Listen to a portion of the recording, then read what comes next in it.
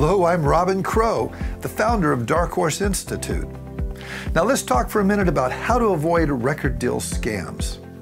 If you're an indie artist trying to navigate your career through the ever-changing music business, then listen up and beware. If you've posted your music on Facebook, SoundCloud, Bandcamp, or any other online platforms, there's a really good chance you'll eventually be approached by someone who's offering you a record deal.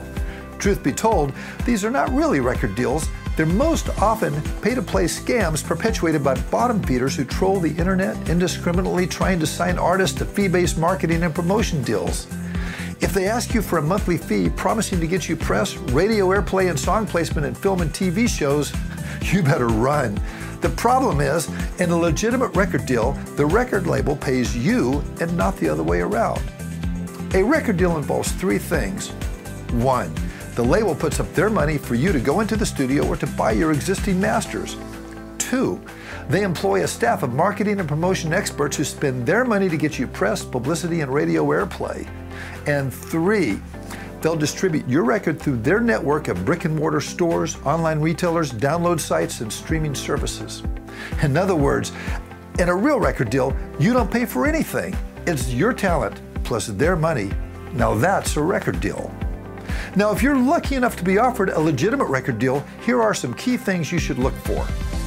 One, of course, you want to be offered a great recording budget, which is the money they will give you to go into the studio and make the record of your dreams. And two, you want a generous artist royalty.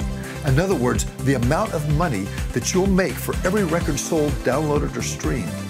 And three, you want a fair term, the number of years you sign for. Too long and you may find yourself stuck in a bad deal, and too short, you might be prematurely out on the street shopping for another record deal.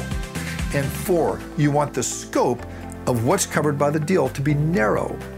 Labels may try to get you to sign a 360 deal where they share in all the money you earn, including touring, songwriting, merchandise sales, and so on.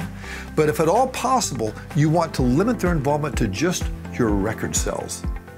Five, you want to limit the territory, in other words, the geographical areas covered by the agreement, to just those parts of the world where they have significant staff and expertise in breaking artists. Six, believe it or not, you'll actually need a release commitment that guarantees they will actually put your record out through legitimate physical and digital distribution channels. And seven, you want a marketing commitment that spells out exactly how they plan to promote your album through press, web and social media marketing, radio airplay, advertising, and tour support. And eight, lastly, you want a clear understanding of who has creative control and what happens to your master recordings after the deal is over.